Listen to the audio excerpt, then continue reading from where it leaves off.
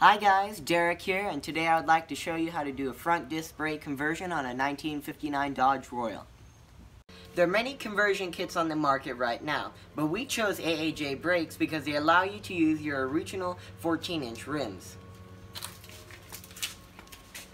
The parts list includes a 1970 Plymouth Satellite Master Cylinder, 76 Dodge Dart rotors, bearings, seals, dust caps, and lug nuts, 1976 Chevy Monte Carlo calipers, pads, brake hoses, and banjo bolts. And in addition to that is the bracket with hardware, spindle adapters, and spacers.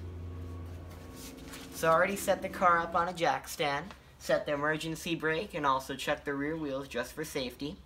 I already took off the front wheel, so the first thing we're going to do is going to take off the dust cap. I already took the cutter pin out.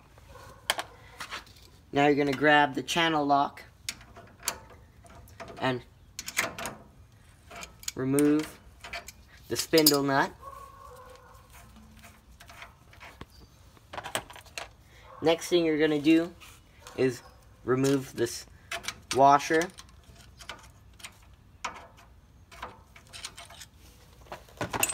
Here you might have a bearing that can come off, but first thing you can do is just attempt to pull this out.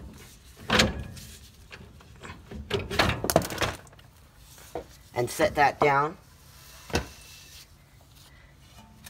Now here we have 4 nuts in the middle. You don't have to disassemble any of the brakes, just these 4 are going to come apart.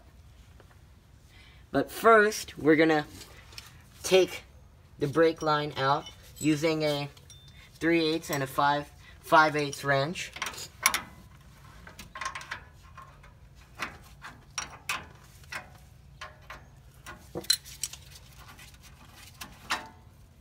And removing this clip.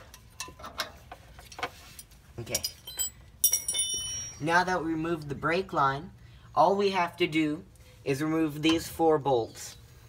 To save time, I already used penetrating oil and also disassembled it. So,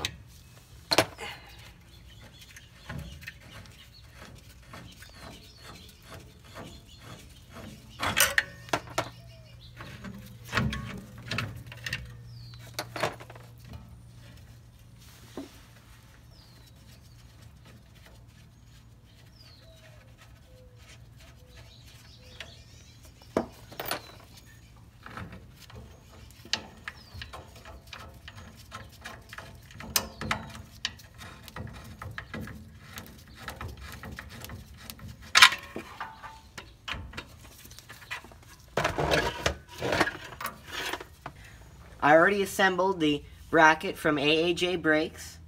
As you can see, they provide us with 4 bolts with 3 different sizes. The 2 long ones go on this corner and this corner for the steering wheel linkage, and the 2 shorter ones go on this side and this side with a spacer in between. After cleaning the spindle, you're going to get your spindle adapter and slide it through, usually using recommended Loctite, red Loctite, and slide this on. So the next step is to assemble your wheel bearing and the seal. We already packed the wheel bearing with high temp disc brake wheel bearing grease. We set that in, and on top of that placed our seal.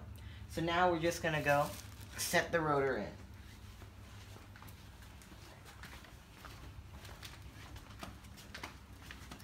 As you can see, I already lubricated the spindle.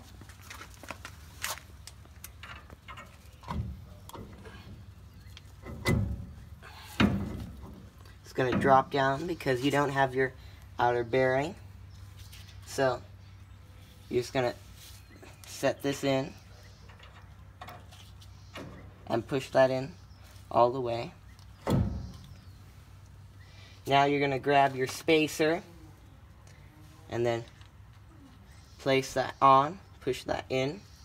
Now you're going to get your castle nut or your spindle nut and tighten it just enough, hand tight, because if it's too tight, your bearing will burn, and if it's too loose, we don't want the wheel to wobble.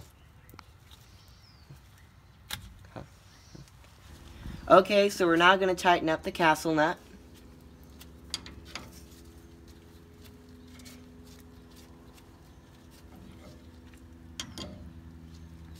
So we got it snug tight, and it's spinning freely. Now we're just going to check if there's any wobble, which there isn't. So we're just going to back it down so we can drop our cutter pin. I already assembled the calipers with the brake pads, your brake line, and your banjo bolt. I already installed it. All we have to do now is just hook up our brake line hose with the original one.